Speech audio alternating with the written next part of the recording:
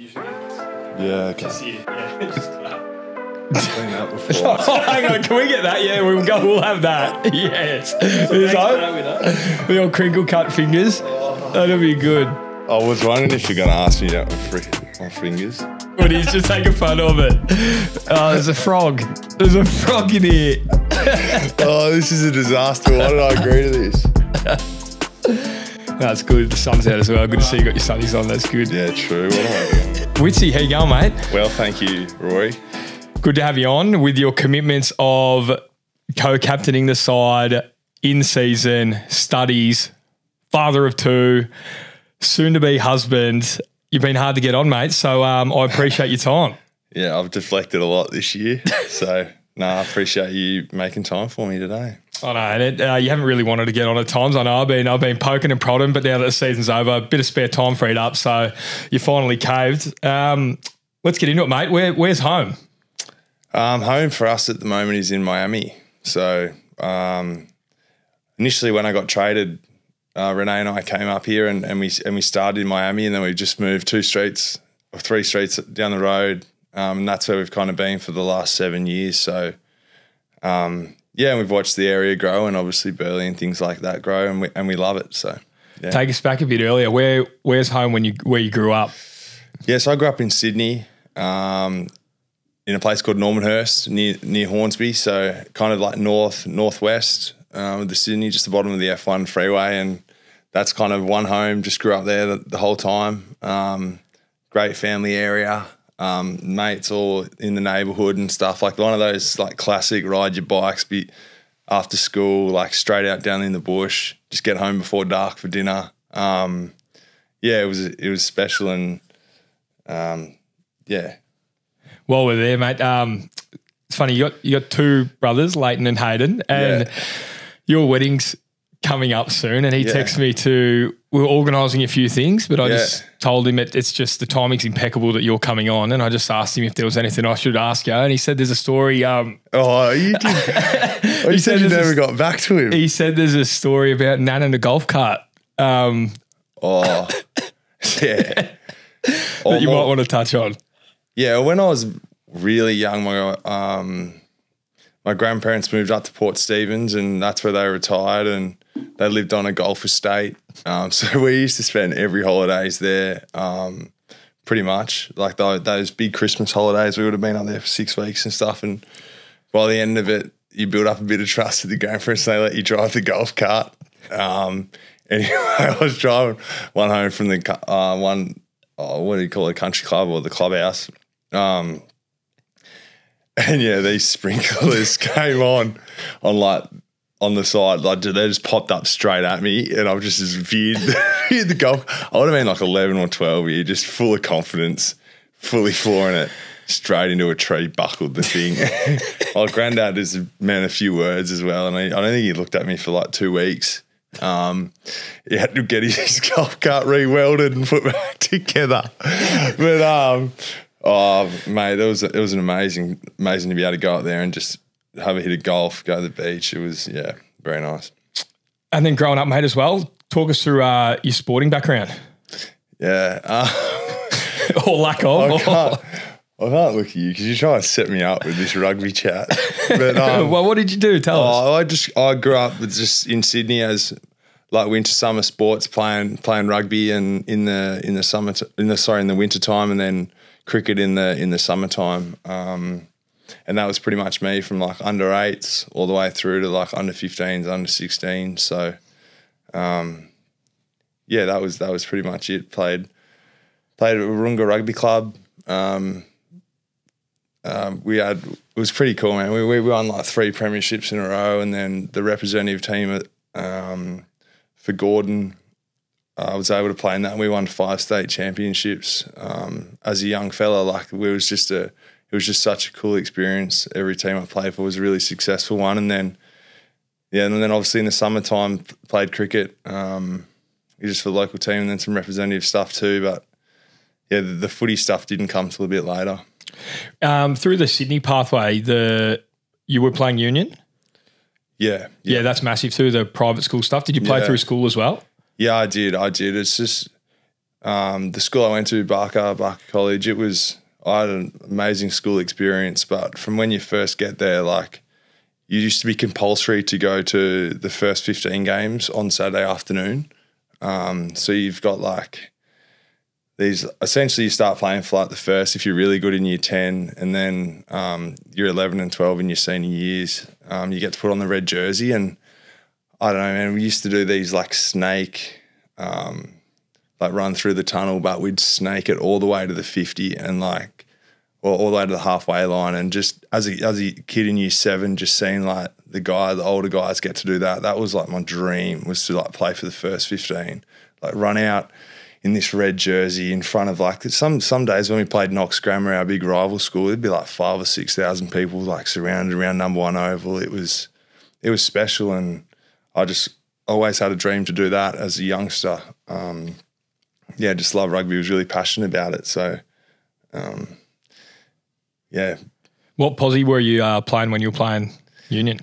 I started off at fly half. So I started off in a great spot. I was like the halfback. Like, so I'm assuming that you haven't always like been 6 foot 20. Nah, I was always tall, and then a late developer. So I was as tall as the next guy, and then everyone was kind of going through it, developing and stuff, and I still hadn't. And then when I finally did, when I was a bit older, like 15, I just shot past everyone. So I started at fly half, and then I just got slower, and everyone else got faster, and then I kept growing, and then ended up in the second row and playing number 8. So does that mean you had the ears taped and the headband on? John Eels. Well, you've got through. There's no cauliflower there. Yeah, had the John Eels head tape. He was like my kind of idol growing up.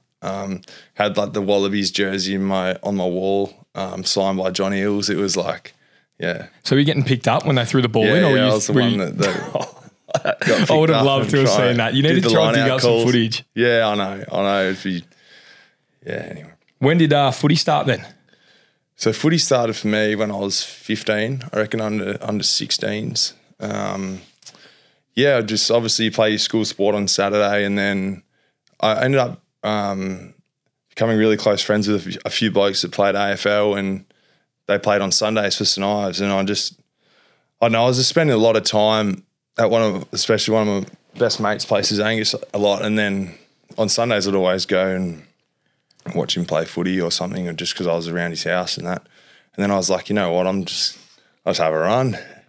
And then it was like, the AFL is just so well connected throughout, obviously, Australia. But I was just having a run, and in my 3rd or 4th game, I think they were there. Collingwood was there to see some of my friends play that were pretty handy, and they had this scholarship program running at that time where there was opportunities for guys to become affiliated with clubs. And yeah, it was off the back of like probably I think it was like my 4th or 5th game that they were there watching, and I don't know, they saw something in me at that stage. And then it was literally probably within a week, I was sitting down in a restaurant in Gordon with Derek Hine, going over this scholarship thing and what it's got to offer and things like that. So it all happened so quickly. And I just think, reflecting on it, like AFL just suited me. I really enjoyed the game. Like, yeah, I played rugby, but I probably didn't. I loved AFL. Like, I used to go out to watch the Swans play all the time with my granddad. Like, he's been a member of the SCG for years and years, and we used to go out there for every sporting event. But we used to sit up in the old Noble stand at the SCG. You'd always have to get there a bit early because there was these pylons, and you didn't want to get stuck behind the pylon when you were trying to watch the footy. So, that's all been renovated now. But I always had a love for AFL as well. Appreciated the game, loved Tony Lockett, Michael O'Loughlin, all those guys. So, yeah, I did have a love for AFL, but just had never really got into it. And then this was kind of the start of it. So was that pathway at that stage, each club had a spot on their roster to draft someone from New South Wales and that talent, but now Sydney have that academy? Is that right? Yeah, is that how that goes through? Yeah, the academies are there now.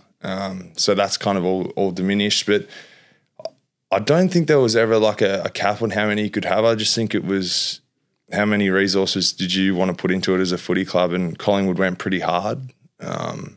Some other guys obviously made it as well, but Collingwood actually put in a lot of resources into it. They paid for coaches, I think, and then we ended up they would have been maybe like 10 to 15 of us on this scholarship at Collingwood, and they got an affiliation with Sydney University. So then in under-18s, I ended up playing at Sydney University, being coached by Tim Barling, who used to play for the Swans back in the days of ruckman, and he was a really important part of me growing as a player, and very fortunate enough to be coached by him. And he was putting in extra sessions with me as well, like one-on-one sessions and stuff, because I was so raw, mate. Like, I was no good, really. Like, I was tall and I was like okay skill wise, but I had no idea really. There was just glimpses of things I think that they saw in me, and obviously I was pretty tall as well, so that helps. That helps. But yeah, they put in a lot of time and effort and resources into me, and I'm very appreciative of that. So when did it become real? So you said they've come over under 16s, was it? And within a week or so. Yeah. So then when did it become righto? There's you sitting down with Derek Hine, the list manager, still to this date, I think, at Collingwood. Yeah, I think he's still. So you're sitting down there with him. When does that become? All right, well done, shake hands. You're now a Collingwood Magpie. Well, I can't completely remember the dinner, but I remember seeing an AFL contract put in front of me pretty quickly. Just it was just like they'd obviously give you a bit of a financial thing. Just so I worked at Macca's, so I was doing a shift or two a week at Macca's. I was on the white and red meats out the back cooking there. So I had like a 12-month stint at Macca's, and then the scholarship came along, and you could have seen me get cricketed handing the resignation. But you've kept that which is kind of what that was about. That was like a little bit of just so that time you could spend on your game and things like that. And in the end, I reckon we had that dinner, and then I went home, had a chat with mum and dad about what it could look like, and man, we just had no idea. I watched footy, but just so green, so raw. Like, just didn't really know what I was getting myself into, but it was such a good opportunity. Like, they were putting in so many resources, and there was a real pathway there. Like, I reckon that's the disappointing thing with where rugby's at. It's like too many people are sliding through the gaps now because they just don't have the pathway and the resources that you can see to get to the top level, and it's hurt the game. So yeah, AFL was obviously had that. You spoke about that week that you went over and stayed with some of the guys. Talk me through that process where you thought you might have butchered it to get on the list. Yeah, so that was obviously under 16s, and then my it goes 16s to 18s, and then I was still not average, still average, but I was getting a bit better, just enjoying my footy, and then I got stress fractures in my back in my under 18 year, my draft year, and didn't play any sport. So yeah, didn't even get on the park. I came back to play some basketball, and then got another stress fracture within 2 or 3 weeks. So I was out for ages. Came back too early from my first ones in my back, and then got another one straight away. So missed my whole draft year, but they had that 19th year where you could play and be eligible. You could play and be eligible, sorry. And then so I did that. I was like, I got to give this a crack now. Like, I was back. I got myself fit over that Christmas. I think it was going into that. They had this tournament at the end of January. It was like a rep side, but it was to pick the New South Wales team. And I got pretty fit over Christmas. I put in a fair bit of work to get myself to a level to play in that tournament, and then had an okay showing in that tournament, improved a fair bit, and then off the back of that, Collingwood got me down for this 10-day trial. They allowed one scholarship player to kind of just live as a first-year player, develop, and then hopefully get drafted at the end of that year. So I got fit, had a pretty good tournament, and then got invited down for this 10-day tour. And so I'm down there, I'm living in a house with all these first-year guys and a guy, Christian Stagliano, who was looking after us in the house. So we still maintain a good relationship now. And I was out walking with him every night, trying to get the skinnies down, doing everything you can. So I'm living, John Segler was in there, just retired not too long ago, Trent Stubbs, Kurt Ugle. Can't remember, I think that was it at that was time. Cito there, or was he living at home? Nah, Cito was living at home then. But so yeah, doing trying to do everything I could to like put in a good showing. And then it got to Saturday and the boys played, and the boys played, and then they're like all going out after the game, and I was like, I was in a rock in a hard place here. I was like, connection with the boys, or geez, is this going to do my chances? So we ended up going out, and I was like, having such a good time meeting all the boys. There was another house as well in Glen Iris. We were in Williamstown, so we'd all meet up and then go out together. And then I was like, ended up having a pretty big night. And I was just thinking, oh no, what have I done? What have I done? Like, I've ruined it. But anyway, went back home, went back to Sydney, and then they're like, we loved what we saw. Because I did some testing and some other things while I was down there as well. We loved what you saw. And then I literally think within a few weeks I'd moved down there. And then I got that opportunity to live like a first year player. And I reckon at this stage I was an okay player. And then having that exposure, there was in mix last year of coaching Collingwood. Having that exposure for the whole season, it improved me as a footballer so much. So, yeah, the rest is kind of went from there. And then I was able to, and then Bucks took over in his first year, and that was my first official year, but I'd kind of had that year of leading in as well. And then I'd just go away and play for New South Wales when the opportunity came. And then I think I played a few VFL games at the back end of that season. Being the measured man that you are, and now with hindsight being a beautiful thing, how do you reflect on your time at Collingwood? How you were there for 5 years? Yeah. And obviously you've had Mick for 1, Bucks for 4. Yeah. There was a ruck battle with Brodie Grundy at the time, and they've lent into him. How do you reflect on your time at the Pies? Like, is there anything you regret, or was it a matter of you don't know what you don't know, especially being raw to the game? How do you reflect on your time there? Yeah, I love my time at Collingwood. I obviously didn't work out for me in terms of like having a sustained career there, but I absolutely loved it. I learned so much under Mick at the start, and then obviously under Bucks as well. I had such a enjoyable experience at Collingwood, learning off some really, really impressive players. Like, I got there and that team had just won a premiership. So I was around some pretty handy players and got to see how they and the club and the team and operated and how highly functioning it was. And so extremely grateful for that. To get that in the first couple of years of your career is pretty amazing. I would probably reflect on it and just think, could I have done things better? Probably, but I learned along the way and grew from it and things like that. So I don't have any regrets at all, but I was probably didn't harness it as well as I could have, but I learned so much from that experience. Yeah, well, what are some of the things that you would have changed now? And I know they made you better for the run and the experience, but what are certain things that you would have tweaked, or you just misread the play?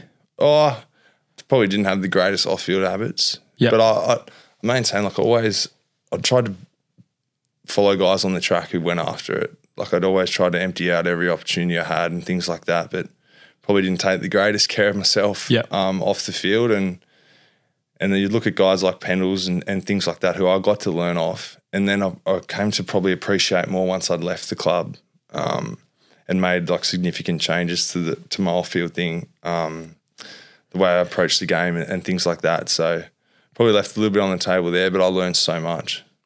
Did you cross paths with the Rat Pack at all?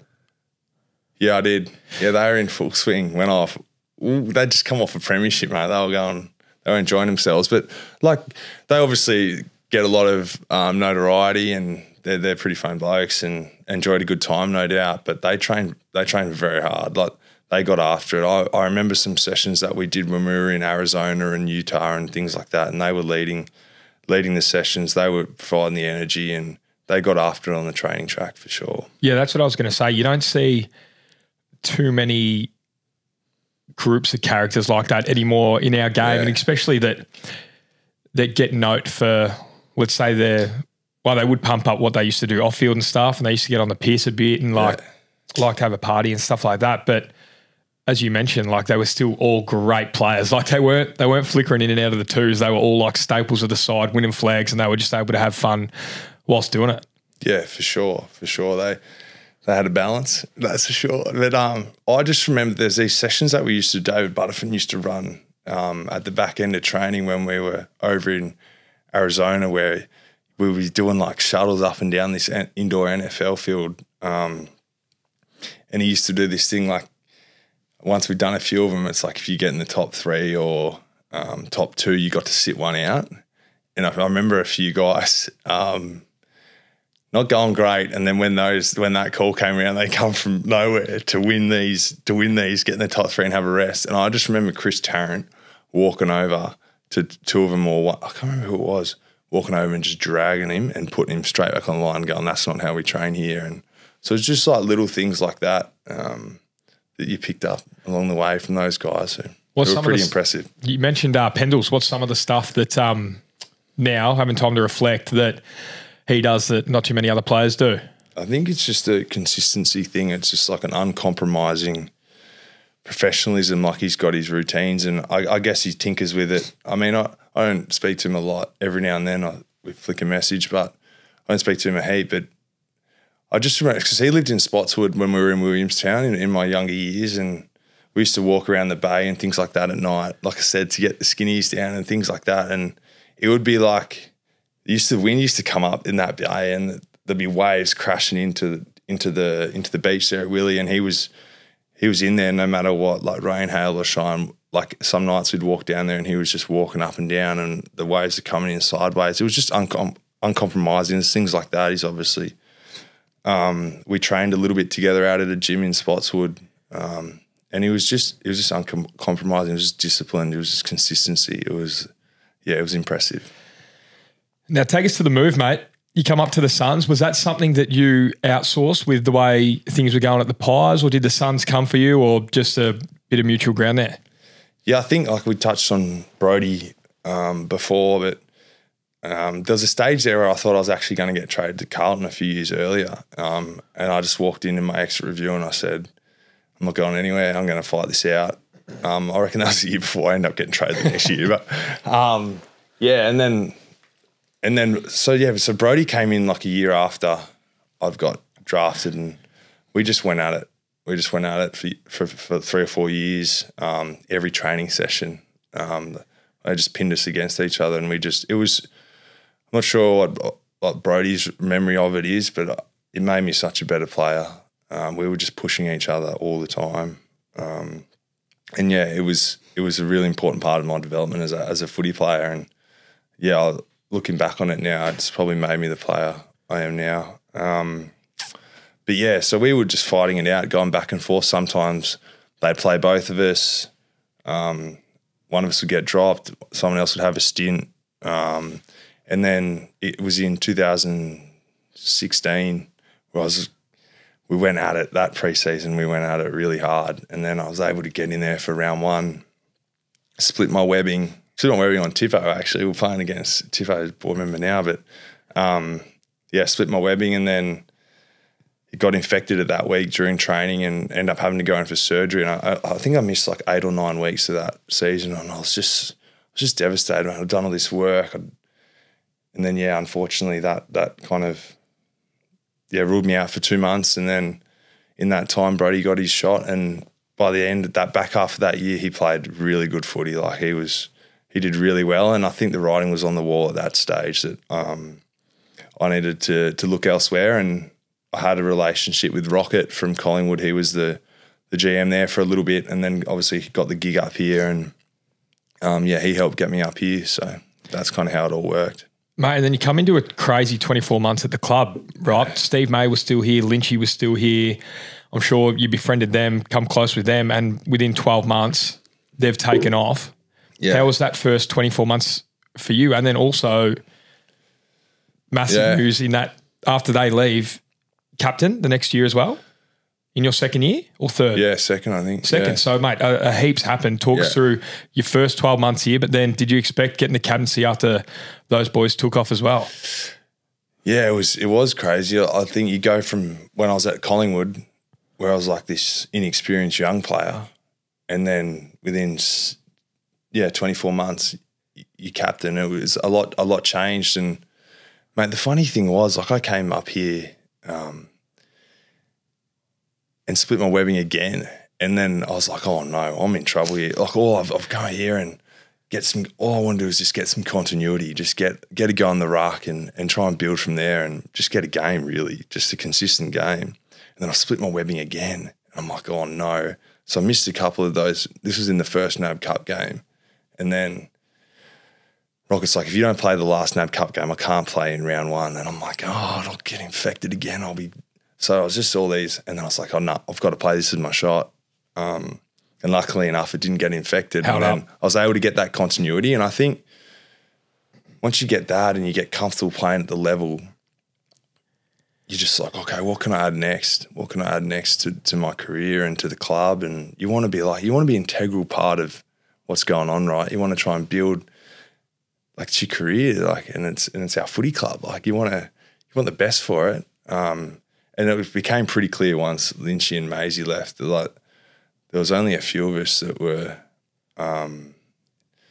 had really any experience. Like, we went young. Like, a lot of guys who'd been here for a while got moved on. They obviously left, and then Dewey's come in. So pretty quickly I've gone from this young guy at Collingwood who was inexperienced to this. All right, you're a senior player now. You got to step up. And that was a challenge, but it was something I think I was ready for in a way. I mean, are you ever ready for, like,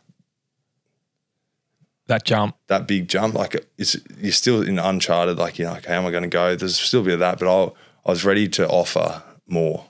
Yeah. And I'm sure with how the time went at the Pies and then coming in here and not knowing, wanting to get in the start, there would have been some self-doubt creep in at times, and then being thrust this opportunity upon yourself as well, while still trying to get your career going at that stage. How many games would you have played by the time announced skipper? 50 to 60?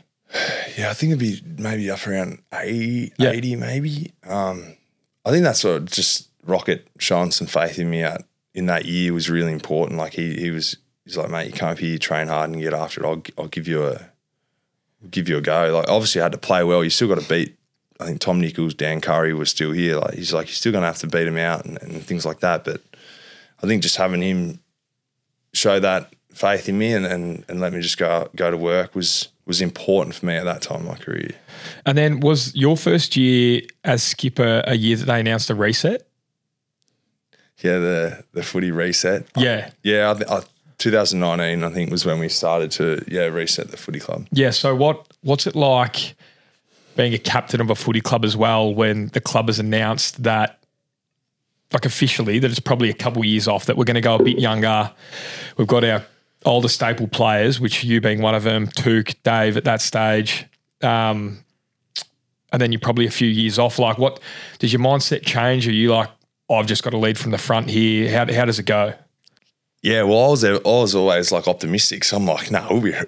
We'll turn this thing around. Yeah. Like, and I think, like, on reflection, we were so young. We were trialing a few players, seeing what they had, and I was always optimistic. I was like, no, we play our best footy. Our best players play well. We'll win. We'll win. And then we went out and won, like, the first 3 games of that season. So I was like, yeah, we're all right. We're going to be all right. We're on, boys. I think we lost 18 straight. And that was tough, mate. That was tough because you're looking at ways to try and energize the group. You're looking at, if we just do this, we'll be able to, and it just, nothing was really working. And then young guys, as the season was getting older, it was going longer, it was getting tougher. But yeah. Yeah, well, there was a time there you talk about, there's a couple of weeks in a row where getting done by triple digits, like coming in on those weeks, especially as the figurehead, are they something that you, like, at that stage late in the year, like, you park, or is the first one like mouth guards in, boys, and then it happens again, you're like, where do we go from here? Yeah, I think you're trying everything to just get the guys back to a stage where we're ready to go on game day. So there's definitely sessions where we had to bring the mouth guards in. Some of the times, like, yeah, we were young and we weren't up to it at different stages against different teams, but some things that are like you can bring in the game. So we tried everything. And I learned so much about leadership in that period, and yeah, just essentially just tried to just be a role model and someone for the guys to be able to follow. What I've really noticed in my time in football is the transition, or let's say the evolution of 18-year-olds coming in. So like we're different when we were 18, you being 2 years older than me, I think, how we came into a footy club and how we were dealt by leaders to now how we've got to handle 18-year-olds that come in, because it's just a different time, right? How have you seen 18-year-olds change over the time, and with your leadership traits, how you've got to manage and nurture guys that come into this environment that's tougher than any? Yeah. Yeah, for sure. I just remember those guys the Pies, they were pretty hard on us at the stage. That was just kind of the way it was back then, I guess. But I think you want guys to reach their full potential as quickly as you can, right? You want them to play as well as they can and run out with confidence each weekend, play to their strengths. And to do that, I think they need to be the best version of themselves and authentic. And so essentially just trying to – there's obviously standards that you got to drive, and you got to get guys to live by and buy into. But you want everyone to be themselves, right? I feel like if you're yourself, if you're feeling confident in that sort of space, you're getting after it, and you'll bring out the best of yourself on the footy field. So, mate, I was going through a list of scenarios that you've been skipper through, and one's reset or rebuild, whatever they want to call it. Yeah. The second one that I got to was skipper over COVID. Talk me through what managing the group and being the figurehead of that was like at that stage, also with your own stuff going on with a pregnant partner, Renee, as well. Like you just had heaps going on at that stage as well. How was that managing a group at that stage? To be honest, man, that was a whole of club. I think our club handled that really well. Dewey and Riggers, they handled that stuff really well. We just broke up into groups, and I think luckily enough for us at that stage, like on the Gold Coast, we were like, you hear some stories in Melbourne and different states that they were doing it pretty tough. We were okay up here, but I think having a young group that was impressionable, we were able to get after it and kind of just do all the things you do when you go away. You're trying to stay in have some groups together, try and work out together, and I think we handled that stage really well, guys. It's been a great transformation of the footy club under Alex. His guidance is like we train, we get after it. So yeah, the group was so good through that period. And then at home, yeah, it was a really special time because we had Archie, I reckon, 1 or 2 weeks after they'd just called that break in the season. So we had like 8 weeks where it was just us three, and it's really special and something I'll never forget that time. How has having kids change your perspective on footy life, if it has? Yeah. Well, I'm sure it has, but in what regard? Like, yeah, talk us through that. I think you realise how much time you wasted pre-kids. You used to think you were busy. You weren't busy. You had a few things on, but I think, mate, we're so lucky. Like, so lucky. Renee's an amazing mum to Archie and Gracie, and we had them pretty close together. They're about 18 months apart, so they're becoming really tight now, which is cool to see. And obviously you get the perspective of having kids. I mean, you're going through it now with Daisy, but it's special. And to be able to play footy, bring them along to the games and see Archie in the rooms and Grace in the rooms after the game, like, it's some special times. And we're quite fortunate with footy. Like, yes, it's quite demanding, but you also get a lot of time at home with your kids. So it's an amazing time to be a dad, yeah. And the 150th, mate, Archie reckons it's 150th every week, you were saying? Yeah, he's like, when do I get that opportunity again, Dad? I'm like, when do I get to run out with you again? I'm like, mate, I'm doing it. I'm trying my best to get. Give me 2.5 years, mate. Yeah, give me 10 more. I'll get there. I'm trying to get there. But he's quite a reserved kid, but loves footy, like loves it. Like, we play footy every night together, just booting footies. We're pretty open with it. I just booting footies around the house and stuff, and he absolutely loves it. And a bit of a reserved kid and stuff. Like, he'll warm up to you after a little while, but that day where he got to run out, he was like Chest, yeah. Like it was pretty cool. It was cool. And Oh, it makes me laugh when you're throwing the ball up and he's not catching it anymore. He's doing the daddy. He's tapping it. He wants to be a ruck. He's doing hit outs. Yeah. He's like that. We got to. Yeah. His follow up's pretty good. He's going to be good on the deck, you reckon? Well, he gets after it. No, it was so funny because I was like we were just practicing because he loves it, man. Like, and obviously he can do what he wants, but at the moment he just absolutely loves kicking the footy around. Yeah, he can do what he wants. Yeah, not really. But no, seriously. And then so we're just catching it, like learning to catch it in his hands and stuff. And then all of a sudden he just starts like batting them, just hitting them away. I'm like, what are you doing? And Renee's like, no, he was watching you yesterday doing hit outs. So now he's doing hit outs. Watching classic. In the backyard, just getting a bit of practice. Like what young kids pick up on, hey? And it's just like a little sponge. Well, it looks like he's going to be 7 foot, so he's going to get a free 10 years in the system, as you know. Yeah, he's lanky, that's for sure. Mate, I'm going through that list. Talk about things or moments that you've been captain through as well. So, night out at Adelaide Oval, Riley O'Brien comes across your knee and you're going to miss 12 months with an ACL. Yeah. Talk us through the challenges of, one, having to put a lot of time into yourself to get your knee back to where it is and getting you just in the right frame of mind to be able to compete again, but also being a co-captain with Dave, worrying about yourself, but then also trying to get the group in a spot whilst travelling through another COVID-affected season. Yeah. Yeah, it was a strange, obviously unfortunate that it happened. It was a footy accident. It wasn't anything malicious in it. But, yeah, and then I think we went on 2 or 3 hubs that year in 2021, so I think I'd done my knee and I reckon I might have gone to the first hub just as I was just wanted to get down there and support the team and stuff. And then the second hub, trying to think of the timeline. It was towards the back end of the season, I think, and Renee was starting to get pretty heavily pregnant with Gracie, and Archie was getting a bit bigger and running around and stuff. And then I'm just trying to think. And then it was a time in my rehab where I kind of just needed to like really just chase it, and all the facilities and stuff were here. So I didn't go in that second hub. So it was hard to connect. I was trying my best to get on Zooms and things like that, but I just had this mindset with the knee that was just, if you just empty out every session, that'll keep you safe, like for when you come back to play. And that was my mindset. I'll just, whatever they gave me, I'd just have a crack at it and try and empty out it where I could. And that's essentially the hard work is what gave me the confidence coming back. And I definitely noticed that, mate. You grind like no other. There are alternate training ways that you found ways to train now and you're always looking to get better. Like, who are people that you seek, or you might not even be close to them, that you get motivation off and try to alter different ways and different ways to train as well?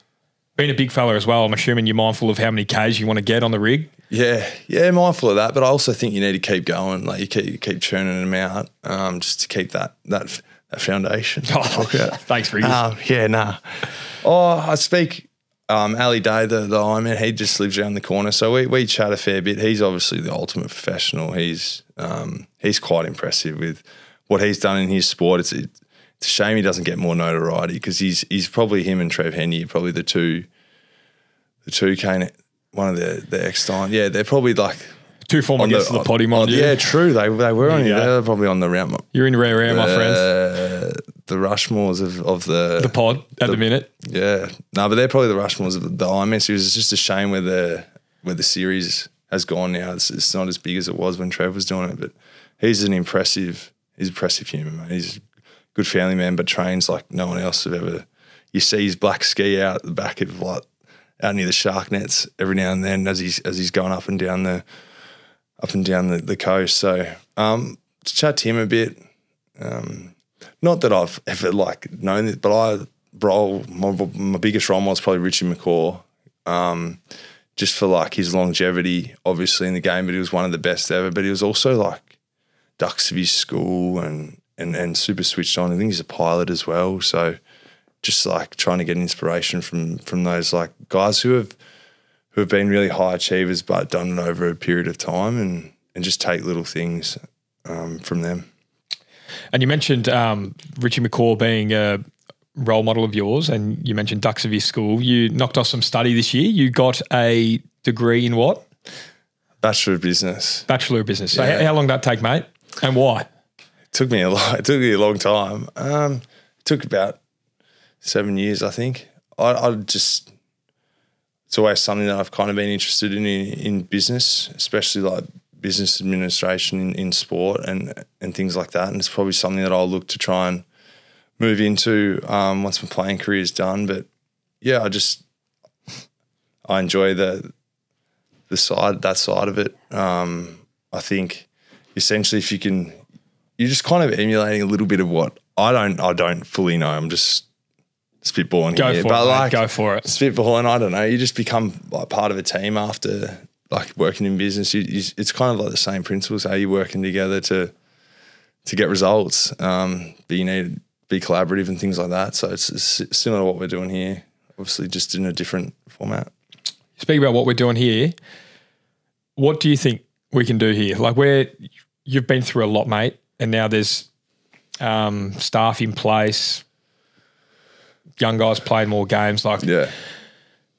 I'm sure there's a difference. Well, there is a difference between hopeful and what you actually think can happen. But where do you truly see the club going?